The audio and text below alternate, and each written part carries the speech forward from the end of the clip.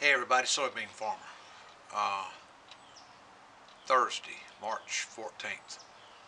Beautiful day down here in North Carolina. It's about 75 degrees. A little breeze blowing. It's nice.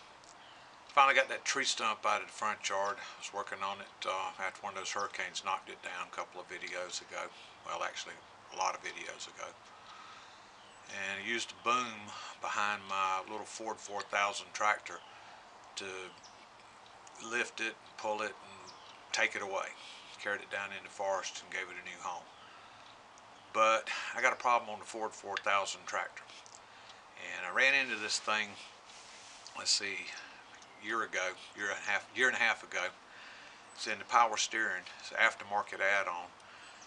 And I think it's what you call the hydraulic control valve. Alright, this is the part out here on the tractor that I wanted to show you that I'm looking at. And I got out here and realized you can't see it real good because it's nasty. So I hit it with a little bit of super clean it up here so we can actually see it. There is a number on it. We'll try to get that number and that'll help us. What you doing? Well, precious, this part right here is the hydraulic control valve in the power steering, aftermarket add-on power steering that's on this tractor. Okay. And the thing has gone to leaking, and it's leaking bad enough that I need to get serious about trying to find a replacement part. Is it the part or the seals? It's the seal in here. Looks like the seal right there. That's rubber. Yeah, well, the leak is coming from right there. I've degreased it, cleaned it up, and been watching it for a while. First time I noticed the leak on this thing was about a year and a half ago, and tried to find a part then, and what I found out was this is a European aftermarket kit. Now, I guess it was about 14 years ago, the cylinder that was mounted right up here on the front went to leaking, and I couldn't find the right seals for that to rebuild it, so I bought the smallest cylinder I could find at Agri Supply and kind of redid it, dropped it down low, made it work. You gonna be able to find that part? That's my problem. I've got it. I've used that that product. Super clean. Yeah, thank you. Super clean. That's good stuff. Look at the numbers that came out right here. All right, read that number. Can you got your glasses? You can read it.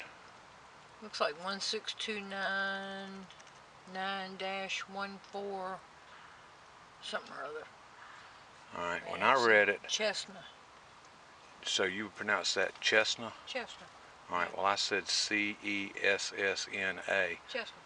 Okay, Chestnut. That might be the company name part. Okay. And what I'm seeing here is 15299-148. That looks more like a 6 to me, but I don't have my glasses on. Okay, well, I'm thinking 5. Get your toothbrush and really go over it. But that's all I need. It's just this part. See it? This bolt holds it in here. That bolt right there holds it in there. Yeah. Then I got the 4 hydraulic lines to go on it. Now, I've already replaced everything else. That right up there is the power steering pump. It's gear driven, where the Ford has a place for it, but the models that they don't put power steering on, they just put a cover plate on it. Well, that pump went to leaking. That right there looks like it's about to give up the ghost right there.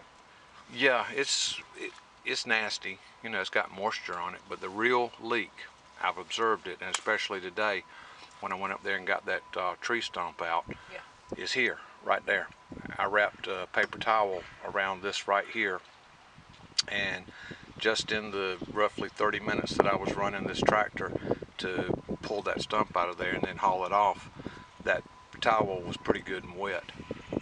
But anyhow, I'm asking my YouTube viewers that, you know, if they recognize this company name and this number here. Or did somebody get it and then paint the whole tractor blue? This was a freshly painted tractor, and soybean farmer came along and got a freshly painted tractor that was covering up a whole bunch of problems. Oh. Okay, I'm convinced now that that number is 15299-148, and that word below it is C-E-S-S-N-A. Okay, up here at the steering wheel, when you turn the steering wheel, you'll see that move.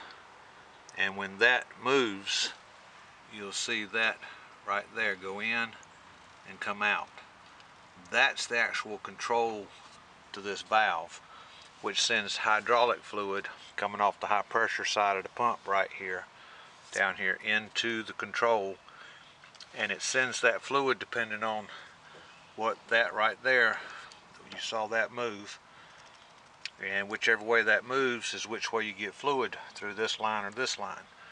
And they go down, and that's just a regular old lift cylinder that I got welded, rigged up in there. So depending on which way you're putting fluid in it, it'll either open or close. So, and the rest of this is just rods, mechanics, nuts and bolts. So that's the gist of the operation. You